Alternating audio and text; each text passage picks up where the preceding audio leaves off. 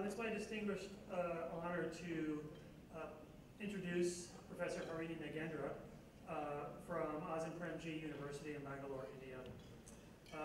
Professor Nagendra has a career defined by excellence and interdisciplinarity. She got her PhD from the Center of Ecological Sciences at the Indian Institute of Science. Since the year 2000, she's been the Asia Research Coordinator at the Center for the Study of Institutions, Population, and Environmental Change at Indiana University. And it was in the early 2000s when I had first met Harini and got to know her well and learned much about her work. And this is the reason why one of the reasons why we have her here today, because she is a fantastic interdisciplinary researcher. She has worked with Nobel laureate Elinor Ostrom. I'm sure you've all heard of her name. She's the first woman to win the Nobel Prize in Economics. Harini was a Bronco Weiss Fellow at ETH Zurich. She was a DST Ramanujan Fellow at the Ashoka Trust for Research in Ecology and the Environment. She was also the Hubert Humphrey Distinguished Visiting Professor at Macalester College in the United States. Professor Nagendra is a highly regarded interdisciplinary scientist. Her research methods integrate Earth observation with field studies of biodiversity and social institutional surveys of human-environment interactions. She draws on satellite remote sensing, GIS, landscape ecology, vegetation studies, institutional analysis, environmental analysis, and field interviews. She has published more than 100 peer-reviewed papers and book chapters on several subjects, including urban ecology, human drivers of land use and land cover change, multi-scale biodiversity assessments, and local institutions and livelihoods, particularly in the context of common pool resources. She's a scientific committee member of the International Council for Science, the program on ecosystem change and society. She's a lead author for the Working Group 3 of the IPCC 5th Assessment. She's a scientific committee member of Diversitas and a scientific steering committee member of the Global Land Project. Among her many awards include the PNAS Cozzarelli Prize in 2007 for her paper with Elinor Ostrom titled Insights on Linking Forests, Trees, and People from the Air, on the Ground, and in the Lab. Now, if that's not interdisciplinarity, I don't know what is. The Cozzarelli Prize acknowledges papers that reflect scientific excellence and originality. She's also the 2013 Elinor Ostrom Senior Scholar Award recipient in recognition of her diversity of work, her innovation and her use of different methodological approaches, as well as her active participation as a practitioner of the commons. With that, I would like to invite Professor Nagendra to deliver her lecture entitled Urbanization, a New Frontier for Conservation. Professor Nagendra.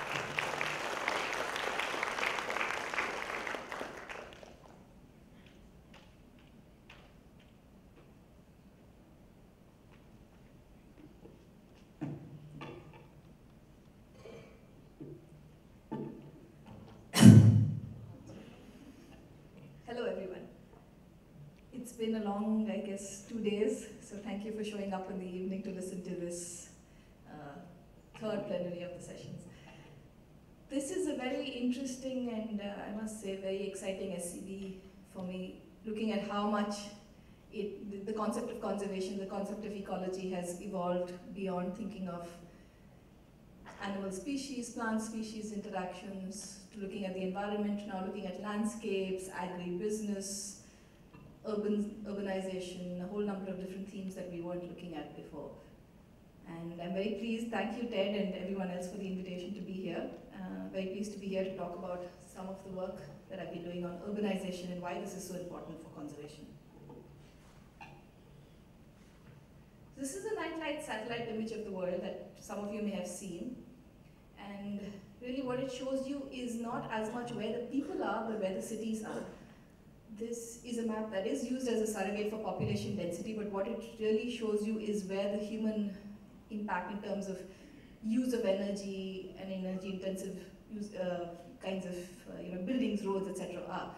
And what you can see from this is the massive scale of the urban transition, which now there are very few parts of the world that are unaffected by urban cities. I think we heard on the first day in the inauguration that by 2008 we had crossed the point where 50% of the world now lived in cities. By 2050 we'll be now at a point where 75% of the world lives in cities. So what does this mean for conservation? Obviously, this means we need to start looking at cities in a very different way. This can no longer be that we start thinking of conservation only in areas where there is very little human impact, because there is really hardly any place like that. And it's not just the type and scale of human impact, it's also that cities have an impact far beyond their environments, right? They draw in water and energy and food from places across the world and send their waste and other kinds of outputs across the world also. And because of the increased globalization of the world, we can no longer say that when cities have taken too much of their environment, they will collapse and then something else can grow back, because everything is so interconnected that pretty much the world as we know it will collapse. So what then does this kind of an urbanization and an urbanized world mean for conservation? It's especially an important issue for Asia. And if you look at where these growing cities are, so this is a map from 2014 from the UN World Urbanization Prospects. What you can see very clearly here is, if you look at where are the growing cities, parts of Africa, but all of Asia really.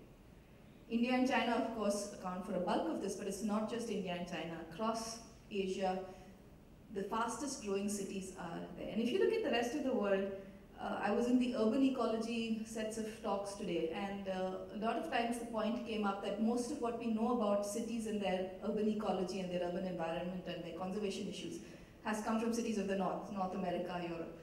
And that's true, but what you'll see very clearly from this graph is that those are the cities that are largely static. Some, of course, as in the case of Europe, are actually shrinking. And where the new cities and the fast-growing cities are in the place, so these are new parts of the world.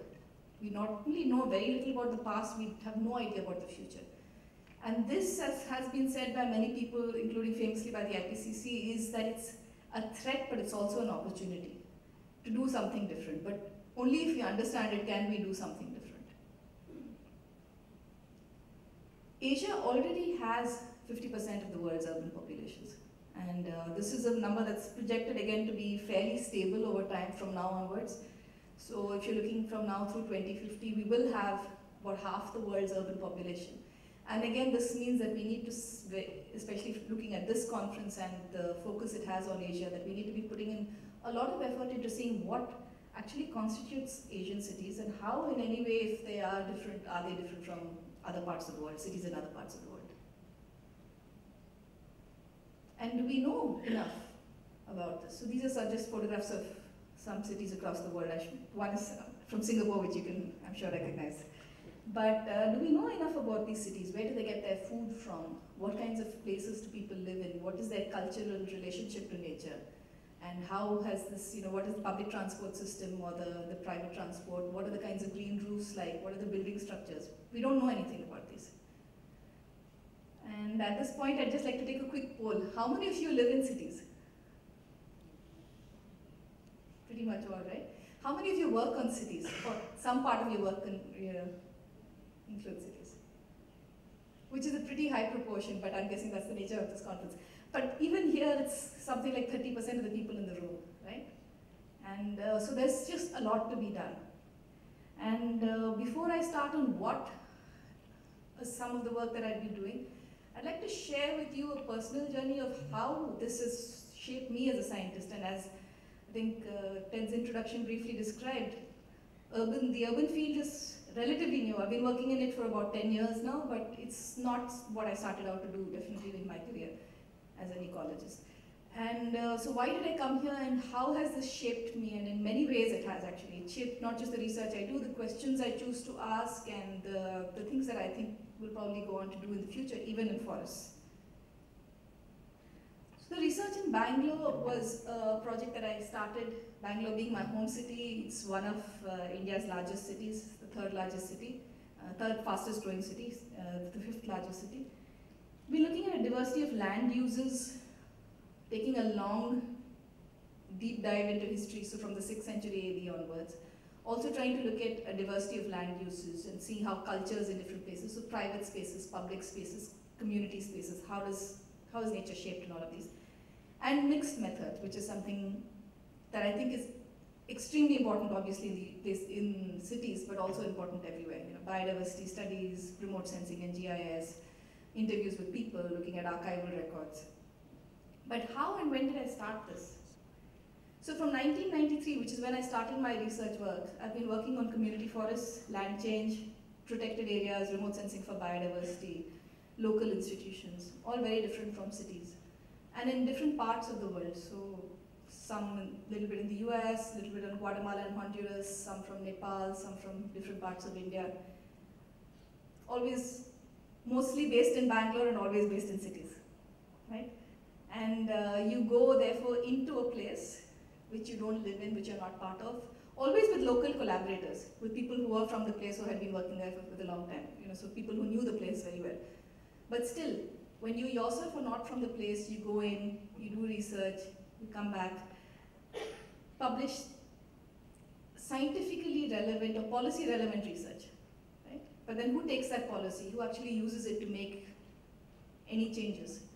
Not that much, it doesn't really get used that much. And I know a few people who have been incredibly successful in getting some of these things done, but that's because they go back to one place year after year, and spend a good chunk of their time. So when they say they live in cities, they also live in the place that they've been working. And when you don't do that, when you're going in and out, it's very hard to really see your work make a difference. So sometime around 2006, 2007, starting to look at, I think as ecologists, it is a dismal discipline, and conservation also is in some ways. So much of the change that you see has taken place for the worse, and then you start seeing, we've been doing this for several years and it just gets worse and worse. And where is the relevance of all the work that you're doing? So in 2006, I thought of expanding my work, my focus to cities. And it wasn't my work actually, it was more my personal experiences. I'll give you a couple of examples where it started in 2006. So one was this lake near my house where there was a community-led restoration. I moved to a peri-urban part of the city, built a house there. There was this lovely lake, once lovely, and you can see the photograph on the top. It was, when I moved in 2006, it was basically a dumping ground for solid waste, with pigs, with weeds, with a lot of sewage in the place. And then a community-led effort. Somebody contacted me. I knew nothing about lakes at that point and never worked on water. And said, here you are, at least you are an ecologist, you can make some maps, can you make some maps for us?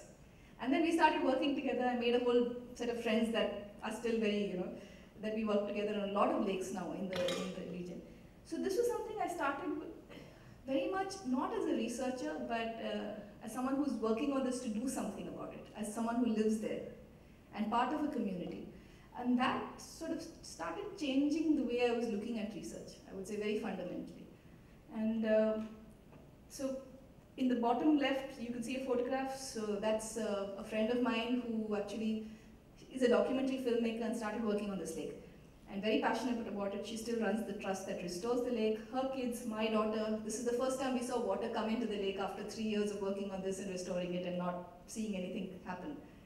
And so this again became a very personal journey, and this is part of, I guess, the advantage of working in a city. Your field site is very close, and if you have little children, it's very nice to be in a field context where you can keep taking them along. And therefore, it's education. You also, not just with your own child, but students, school students, college students that you take along, they become involved in the research. And even if something doesn't, not quite what you had envisaged comes about as a policy outcome, you still have education, you have awareness, you have young people who are enthused, who are much more passionate about taking things forward. And so change happens. The second thing that happened around the same time was a lot of, the Bangalore Metro was planned at that time. And there were widespread protests about cutting trees. One is on this very iconic heritage road called the Nanda Road, which is a road where I grew up. Actually, my mother's house is close to this place. So again, it started as a very personal journey, became part of this large civic protest that was led by a number of people to save the trees from being cut down on the road.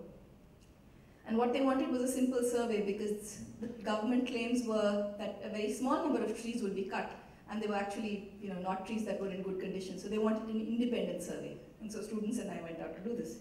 And again, that's a photograph of my daughter, age 1, with a bib that says, "Save Lal Bagh." So she's, this is a part of, so the personal motivation of this entire protest and being part of this was what we started with. We started looking at lakes, we started looking at trees on streets, and then I suddenly realized, hey, I have all this data, why don't we start actually making this a research project and trying to see if we can publish some papers? Because part of the good part of being a scientist in a city is that when you publish data, it gets more credibility. I mean, it could be something very simple like a tree survey, but if it's, with a paper authenticating it, it somehow gets more credibility. So this is where we started.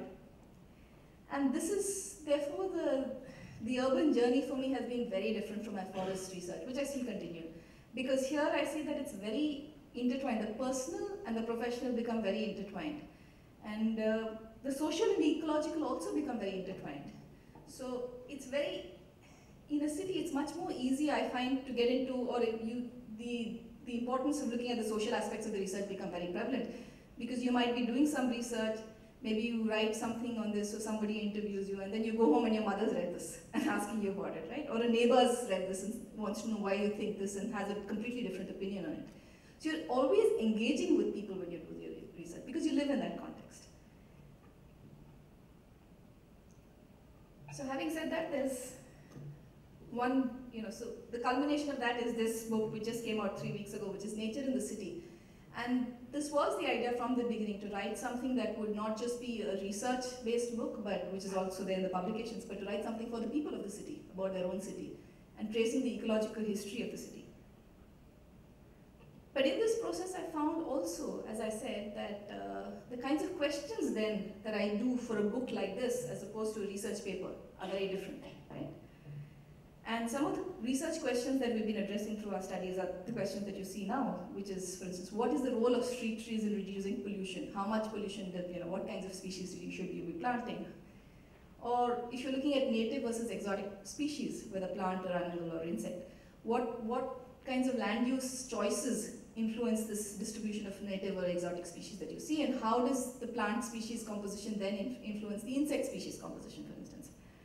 Or a social science question could be if you're looking at a number of places across the city where communities have come together to restore something. Sometimes they work, sometimes they don't.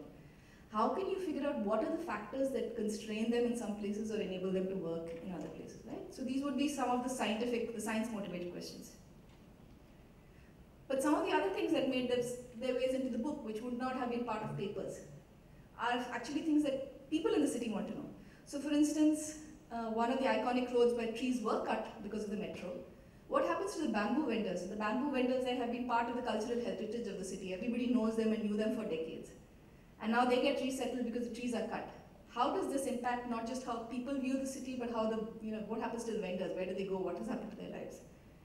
Or a very famous middle class sort of organizing group of housewives, basically, who came together in the 1990s and saved a very important park of the city from being taken over as a legislator's home. And it was obviously the days before the internet, so they came together, they started a small protest, and then grew into this very large movement that is still very well known in the city. They called it a network of mothers and others. And how does that work to save the city? Again, this is something that people are very interested in. So what I find over this period is that archival stories of myths, of so they could be myths, they could be historical records that we have and maps. Stories of people, stories of places, stories of history, stories basically resonate with people across the city. And therefore what we've been trying to do across this work is a mix of science and storytelling. And then that, again, if you're living in a city which is multicultural, it has to be multilingual as well. So it's in English as well as the local language, which is Kannada. And it's in journals as well as newspapers. And this is an example of different kinds of things that we've done. I'll start with the first one, and that again gives you a sense of, I always find it amusing how people relate in a city to work. And the first thing, typically a journalist who covers a story will say, are you from the city? Yes, I'm from the city. No, are you really from the city? Because it has a lot of migrants. Yes, I'm really from the city. And then you go back to where did you go to college? Where did you go to school? Where were your parents? Oh, you're really from the city. And suddenly that makes everything that you say about the city much more legitimate. I don't know why, but it. And so, I mean, you can see this from this headline, right? Old-timer explores Bengaluru's equation with changing nature. Somehow the fact that I'm an old-timer, that I can speak about 40 years of change or whatever that I've seen in the city, makes a difference. Now I can say it with some credibility, right? But we've also done, so these little articles in newspapers about ecological histories in Kannada, lake walks, so the one below on the left is a lake walk that we did from the lake that I talked to you about, to tell people about the cultural history of this lake, that is not just this recreational space that you now see that is restored, but it has this history and how it transformed from one type to another.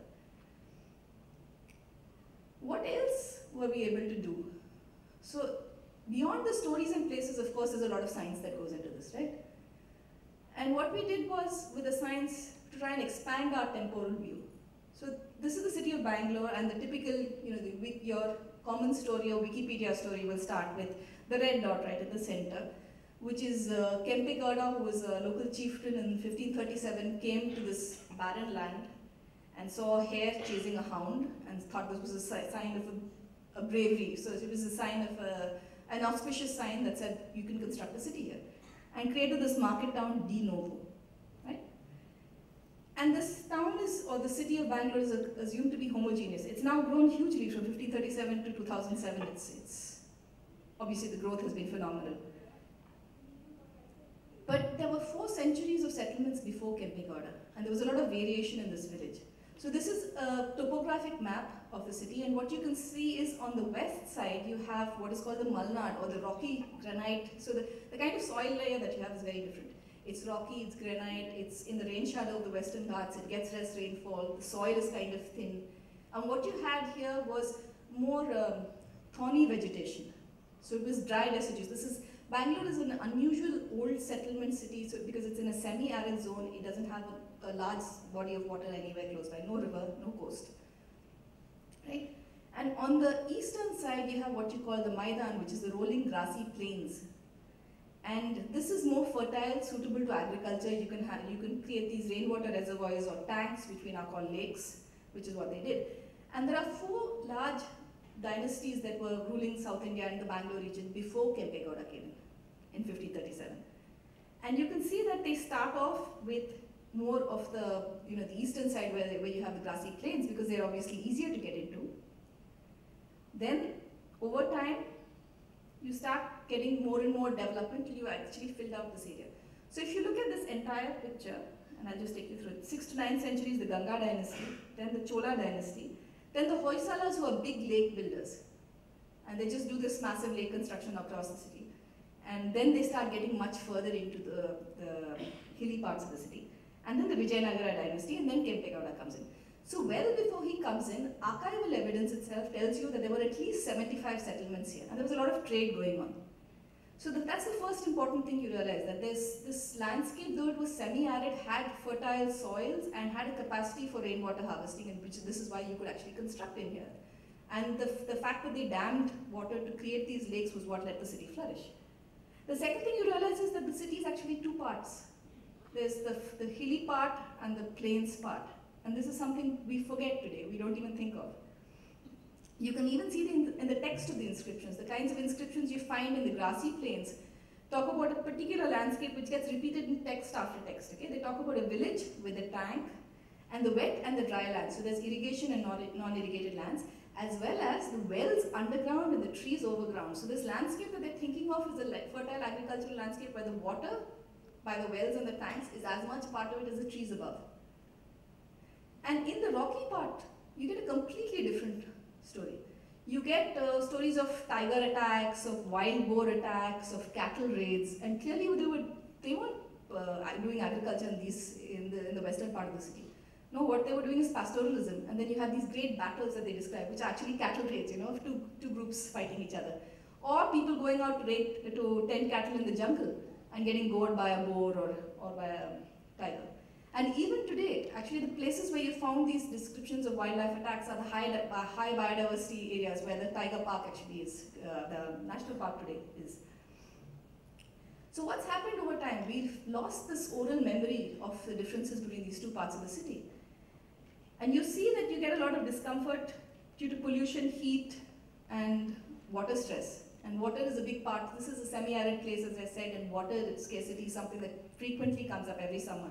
Are we running out of water? Will the city collapse? Where is it going to go? But there are places to build and places to leave alone, and we still haven't learned this lesson. And the lake that I showed you in the previous photographs that we've restored is now threatened because the wetland above it, where water comes in from, is getting built up because it is a sensitive zone, but the builders have received permissions to build in there. They raised it by 30 feet, and as you can see, these are photographs of flooding from the Facebook page of the lake group. And so we don't think anymore of the fact that we need to, where are the places you can build? So you might have a granite boulder where you shouldn't be building because it's a particular kind of ecology, particular kind of geography, but you can blast it and build large apartments in a city. And similarly, in a wetland, you can drain it and you can plant trees and fill it up, right? And you can build again. But what are the consequences of the city and where should you be building?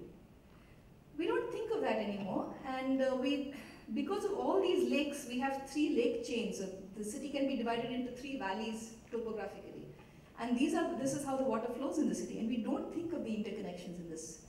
Yet, year after year, all we say is that we have less water than before, and we need to keep importing water from the Kaveri River, which is what a large part of the city does, which is a river that is 100 kilometers away, and water gets pumped by 600 meters of a height to provide water to the city. Now, why water? Despite the fact that there's been so much of talk about or concern about water in a semi-arid city, and this is actually interesting because if you look at climate change and urban ecologies, there's been so much of a focus on coastal cities, but very little on semi-arid cities, and that's a big crisis that is really coming on, I would say already come, but again, we don't focus on this enough. But what the story of Bangalore again shows you over time is that when you lose the local loop of connection, when cities start importing from very far away all the resources or sending their waste very far away, and that local loop is lost, that's when you stop conserving. So what the story of Bangalore beyond Kempegowda shows you, there were a succession of rulers. In 1791, the city became British property. For a while, went back again, and in 1799, the British took over. And so you have maps of the city. Of course, the British were good map makers, and as with Singapore, you had good maps from 1791 onwards. And these are maps of lakes and trees. And I'd like you to see from 1791 to 1888, you can see that the number of lakes have actually increased, as have the number of trees. Lakes, because they used to supply the city with water, and you need more lakes. And trees, because it's a hot city, and when you start getting more and more people in there, this is a semi-arid tropical place, and you need more trees for cooling. Over time, in about 1892-93, the city starts running out of water. It can't deal with its lakes anymore, and it starts getting so the first project where it starts getting water from outside is created. And suddenly you see the discussion in the archives completely changing. Lakes were sacred, life-giving bodies of water, you needed to protect them, and now they become cesspools, they're sources of infection, they're dirty, you need to clean them, you need to fill them in. I mean, the entire discussion in the archives completely, the tone completely changes. And they start slowly, systematically filling in these lakes and tanks, right? What about trees? The city continues to get hotter, so you need trees. And so plantation continues, except in the past 20 years. I mean, this is a map of 2015. There are many more trees than there were in 1888. But we've lost a lot of trees in the past 2 decades. But having said that, look at the lakes. There are very few lakes left. And most of these have been converted into malls, parking areas, apartment complexes, all kinds of built land spaces. And this is because you still need trees within the city, but you don't need lakes anymore because you get your water from outside. And it's only in the peri-urban areas where piped water doesn't reach now that you see citizen groups getting together to protect their lakes because they realize that groundwater, which is where what supplies them, is really getting exhausted, and therefore you need lakes to be protected. So yes, in one sense you can say less lakes, more trees. But in another sense, what kinds of trees? And that becomes very important.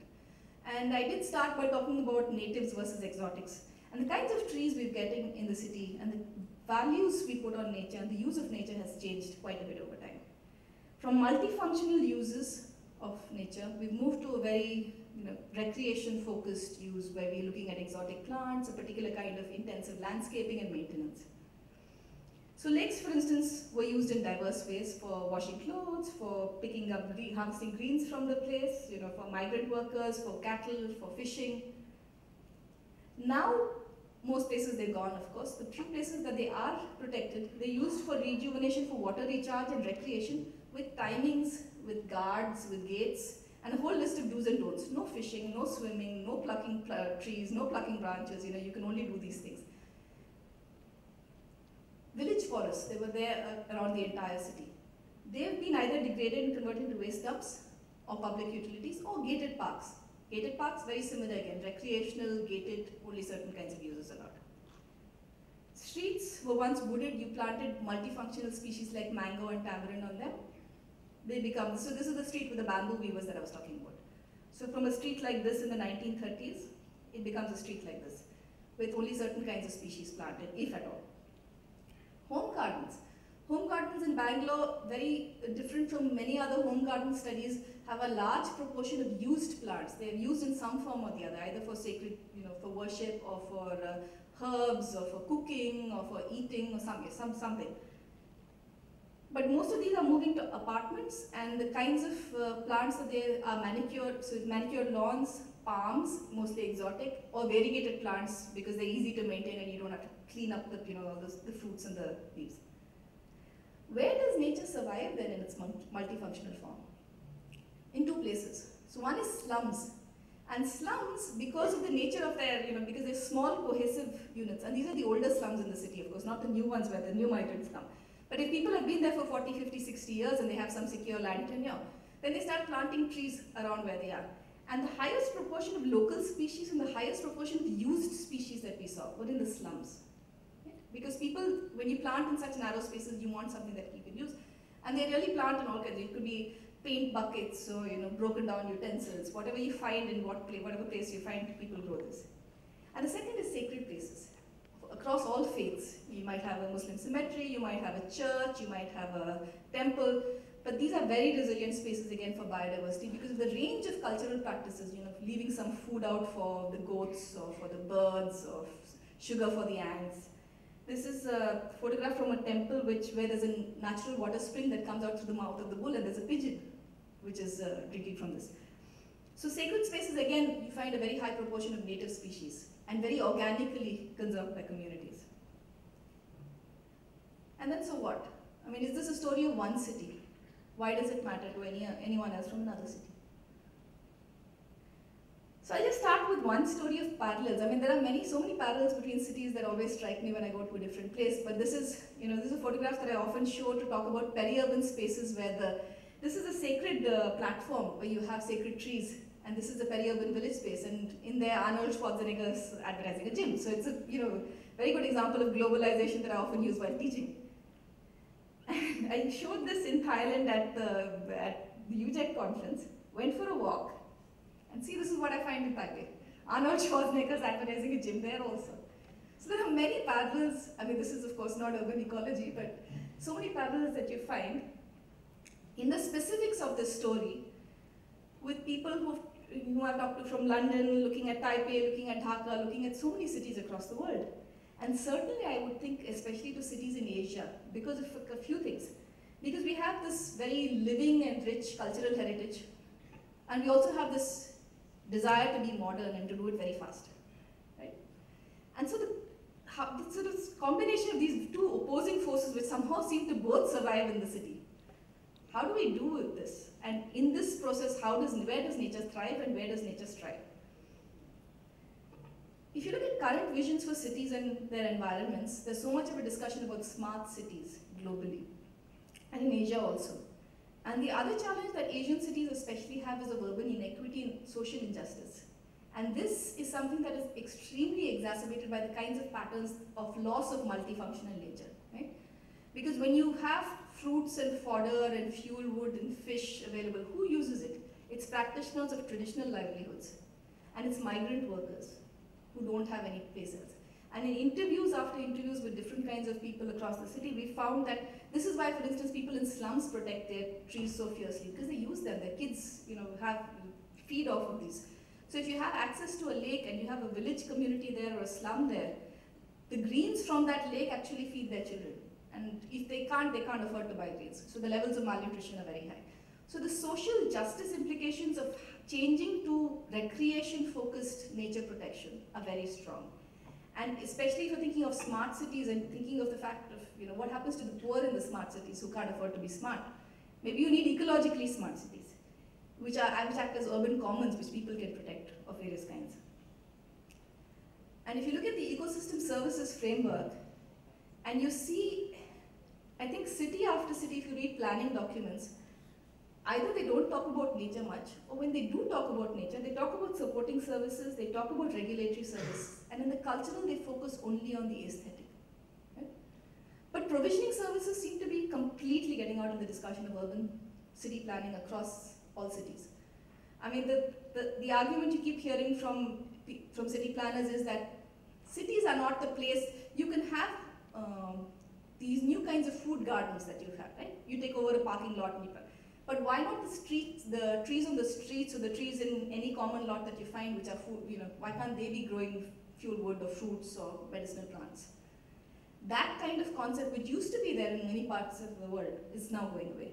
And so the focus on provisioning services is therefore related to the focus on urban commons, because when you're thinking of commons, why do you get together as a community? Not just for fresh air or for water, but something that I can actually use, right? And this is something that unfortunately seems to be not considered in the whole smart city issue. So in conclusion, what the story of Bangalore is the story, I would argue, of cities around the world, because what you see is three trajectories really of urban ecosystem change. One is, of course, that ecosystems get degraded, they get destroyed. And that's when the local cycle, as I was saying, gets broken, when you don't no longer use it, or you don't see that you need to use it. And then it becomes just an open space. It's a wasteland that can be grabbed by real estate. And that is the tragedy of the commons. The second is when they get protected and restored. But when they get protected and restored, they get simplified in a certain way. The species diversity that they have gets hugely reduced. And this is a focus on recreational services, which also removes the traditional organic connect. So for instance, the spiritual connect in Bangalore, but it could be various other kinds of cultural connects in various other Asian cities. And that is a connect often to specific species, which tend to be native species of that region, right? The third is the maintenance which you need of these systems. So you can have a city that's urbanizing, but you have pockets of remnant forests or remnant village groves, which are managed by people, but managed in much more multifunctional ways. And for this, we really need to encourage the urban commons. So I'll conclude with this, that we need to begin with, just broaden our focus, I think, and a lot of the very rich discussions at this conference have been very nice in seeing how, I think ecology has come a long way. About, in the past 10 or 15 years, there's been so much of a focus on urban ecology, which is just beginning to grow. But equally strongly, we need urban scholars of cities, to recognize that nature is a legitimate and important part of the city. Because that gets left out. If you look at stories of cities across the world, nature is just a sub-story somewhere tucked away into the margins. And finally, just that the path forward needs to be that we have an ecologically smart city, because our cities are growing and I don't think we can change that. But how can we make them ecologically smart so that we think of nature as a very functional commons, where you combine the roles of ecology and the important role of social justice in a city. And nature can do this very well. So I'll just end with this. And of course, if you want more about Bangalore, you can read on this, but I'm happy to answer more questions.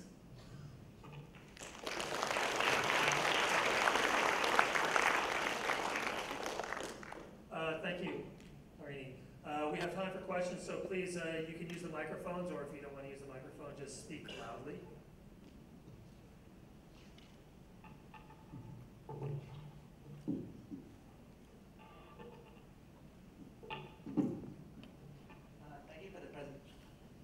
Thank you for the presentation. It was great to hear.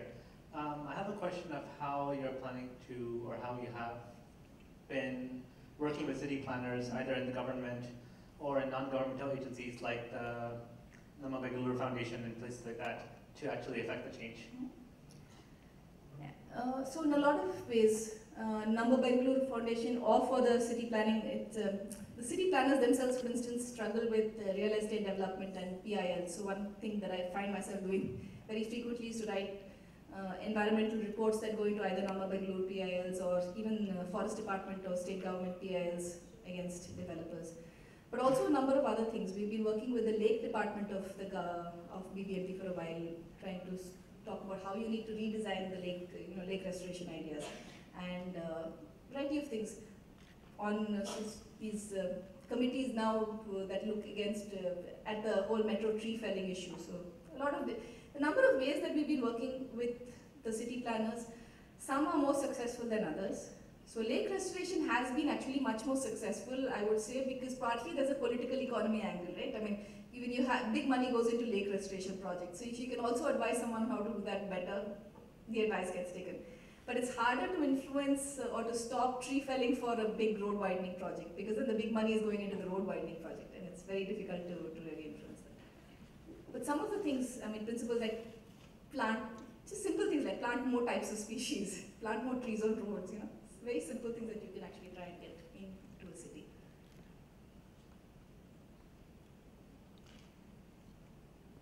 Thanks very much. I really enjoyed that. I'm just wondering, I really like to hear about ecologically smart cities. I'm just worried about the fact that cities often also contain very rare species, species which are very low in abundance, because it's been degraded. These populations have had to shrink into a city environment, and there's a juxtaposition perhaps of planning an ecologically smart city which maximises ecosystem services such as provisioning services, which really focus on common species, abundant species to provide those services. So I'm just wondering, how do you join those with perhaps competing forces? True, and I would think, I mean, as with protected areas or anything, that you would have a mix of areas set aside for different things. So Bangalore, for instance, would have and has 2 important botanical heritage gardens, and they wouldn't be, you know, they would be retained as such, right? Because they're protected, you can't do much in there. But there are many other sites where parks, for instance, are getting extremely simplified, where you have just grassy lawns and a lot of pesticides and you know, tankers of water coming into water, and no trees. And so those are the kinds of areas that you can really make a food forest. And thank you for presentation, madam. In Bangalore, nowadays we have a problematic with this going lakes and in the water floating regions, they get foam, and it will get catches fire itself in the morning also. What are the main causes of this foaming and catching fire, and the control measures? okay, so that's getting very specific, and I can talk in more detail later, but a lot of the foam is because of just detergents that people send in. So in a large city, when you don't have, especially in the peripheral part of the city, when you don't have an underground sewage system, all the detergent that the city uses flows into the lake, so that is a big problem. Hi, thank you. It's very, very interesting. One of the criticisms we've been having in Delhi recently, where we're making a lot of biodiversity parks and city forests, is that these small areas are ecological traps. And you know, species survive there, but it's just a very limited sort of time that they survive in, and they can't disperse. So how would you counter that as an urban ecologist? Thanks. I've heard this offer in Bangalore also, and to begin with, I must say I'm not convinced, because I haven't seen the hard data, especially in Indian cities, of this. You know, so I think we need good comparisons, and we haven't done good comparative studies. We see that many of the species that are in city parks don't breed in, but what is the proportion of that happening also in, you know, in more sort of original remnant forests, for instance? So we don't know. But the second thing is, I think if you have stepping stone areas and you look at that, that's a, you know, one big thing that these small city parks can do. Just act as stepping stones to restore connectivity between large places that will not act as sinks. And if we think of them that way, then it's still fine. And again, the problem with our cities is we never design them at the landscape level, and they should be the obvious targets for landscaping. I mean, designing at the landscape level, right? We think of each individual pocket. Thank you for your talk. I have a question about, do you think it's a good idea to combine the green architecture into the urban ecology and design for the urban planning? To combine what into? Green buildings, green architectures, Mm-hmm. and to become, for the urban designing, urban plannings. We had a nice talk on green roofs just before this. Depends, I think so much is in the detail, right? What kinds of species you plant, what do you mean by a green building? So if you're looking at LEED certified buildings, for instance, in many tropical countries like Bangalore, I would assume like Singapore, they're LEED certified for energy, which means you have glass fronted buildings, and then you use a lot of water that you, in a semi-arid environment, to wash the windows. So it sort of depends on what you mean by green. If you're looking at green walls, green roofs, I would say there's a lot of potential there, but it's really not being explored enough. But again, I've also, it depends on the kinds of, are you using soil, are you using a lot of pesticides, or fertilizers. So much is in the detail.